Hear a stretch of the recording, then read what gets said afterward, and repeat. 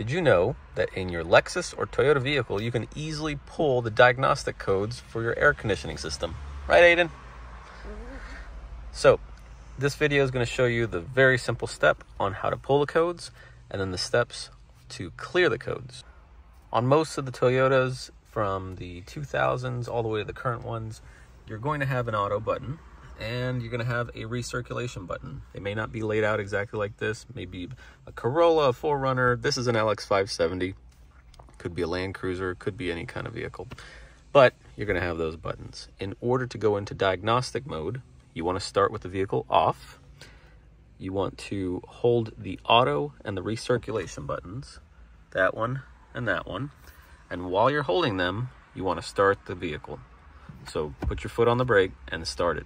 If you're in a garage and you can't start it and you have a push button start, you're going to have to tap it twice without your foot on the brake so that it actually turns on the HVAC system and the computer turns on. All right, my helper Aiden is going to hold the auto and recirculation buttons for me. Go ahead. All right, I'm going to put my foot on the brake and start the vehicle. All right, you can let go, Aiden. You see the lights flashing there. And just in a second, yep, there we go. You'll start seeing the codes pop up intermittently. If there's no codes, it won't show any legible numbers. If there are codes, it'll just flash through them over and over again. And now to clear the codes, there's two ways to do that.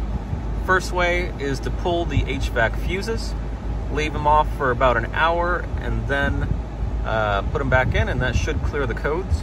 The other way, which is much more simple, while it's in diagnostic mode and your lights are still flashing, find your front defrost button and your rear defrost button. Hold them for about 3 seconds. 1, 2, 3. And then you'll see that your codes don't show up anymore and you have zeros. That resets all of the diagnostic codes. And after that, what you want to do is drive the vehicle around the block and have the AC on and go through the different modes: recirculation, fresh air, and auto, not auto, change the fan speed, etc. Just make it go through all the modes and come back to a stop, turn the truck off or the car, put it back in diagnostic mode, and you see if you still have any codes. Easy as that.